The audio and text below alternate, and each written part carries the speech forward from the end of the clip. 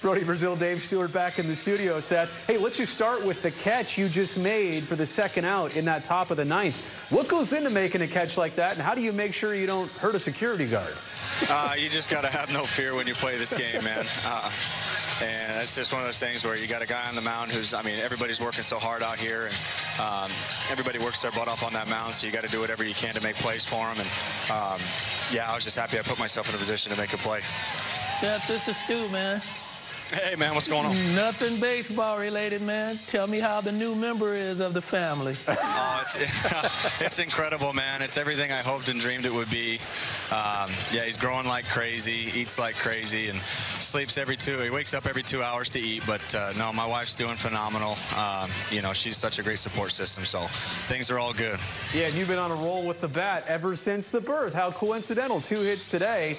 But I want to talk about your team overall in this series. Big picture, you split it, but isn't it also kind of a statement considering how it started, but how your team finished off these 4 games?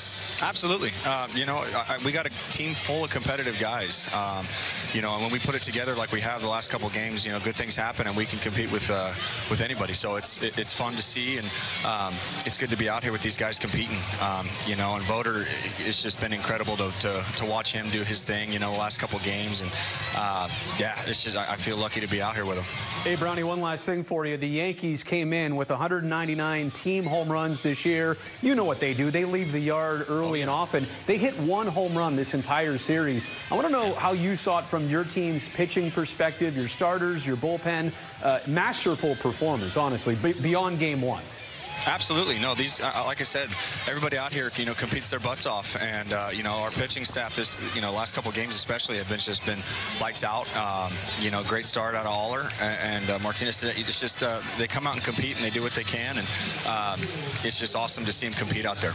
Brownie, it might be time for a feeding, so we'll let you go take care of that. Appreciate you joining us here. Appreciate you guys. Thank you, guys. I know how that goes. I remember how that goes.